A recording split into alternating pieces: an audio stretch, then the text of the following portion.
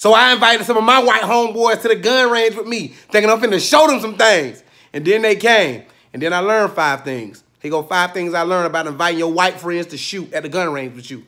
5. Number 1, your white friends ain't gonna bring one gun. They gonna bring one guns with a Z. Guns.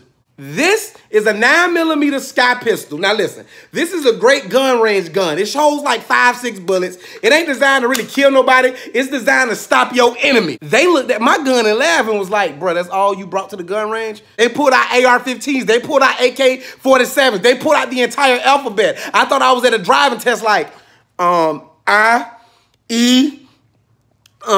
think that's an army tank. But you bringing guns in here like the world in the end. Like when I go back outside, there ain't gonna be no more earth out there. We gonna walk out there and I'm gonna be like, bro, was flat earth real? Where did everything go? We are standing on the edge of tomorrow, literally. If you are planning on going to the gun range with your white friends, bring guns, buy guns, borrow guns, because they are going to have guns with a Z at the end, guns. Number 2, I learned that the gun burst, pow.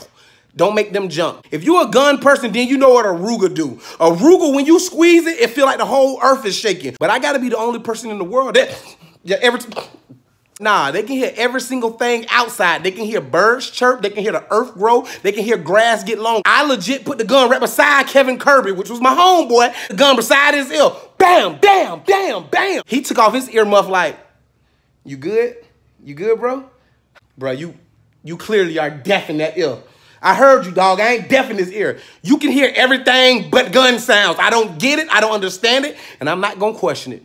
That's between you and whatever happened in your childhood. Number 2, they do not jump. Number 3, an hour is never enough time for gunfire for them. Now, the Alamo in Naples, Florida charges you $15 to shoot for a whole hour at that lane. No, hell no, gosh no. They don't think an hour is enough. We was at this lane for an hour and I was like packing up my stuff like, okay, dog, I'm kind of ready to go. Nah, here you go, Josh. Go put another 20 on lane 3. We finna stay like at least another like 3-4 more hours. Hope you ain't got nothing to do today. Kirby, we came to the gun range on Tuesday, dog. It's Friday, dog. I just kind of want to go home. Y'all can shoot forever. How? I don't know. My wrists be hurting. I got other things I like to do with my wrists, and you clearly just don't even care. That's why your left arm's so big. That's why your forearm big, because you be called this a chicken wing. Number 4, I don't know where they buy their bullets from. I don't know if their bullets are cheaper, but they have an unsurmountable, limitable supply of ammunition. I don't know if their daddy is a bullet maker. I don't know if they dream bullets and they appear under their pillows. I don't know what it is.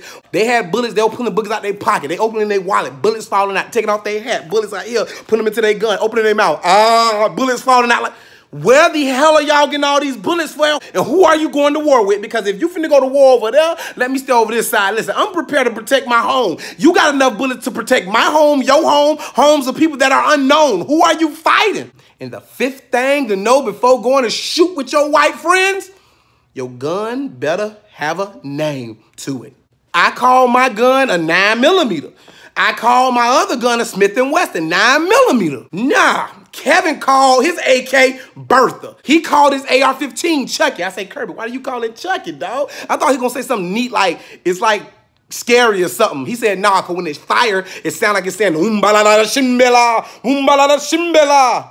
I've never thought to name a gun. I just called it a gun because that's what it is, G-U-N. That's fun. It's like, it's a gun. It's a 9mm. I didn't know I had to call my gun Frederick Douglass or Martin Luther King because it's all black or something like that. I don't know. If you finna go out, make sure your gun got a nickname, because if not, they gonna point you out. They might put the fire on you. You can't get out the lane because you in there for 3 or 4 hours, so you can't tell nobody. You can't knock on the door and say, I don't want to be in here. Then he give you that look. You start seeing bullets drops and stuff like that, and then you can't whisper, hey, I need help, because he clearly can hear that, but he can't hear the sound of the gunshots firing and stuff like that. You know what? Coming, a long time coming, and I know change gonna come. Oh, yes, it will. It's been too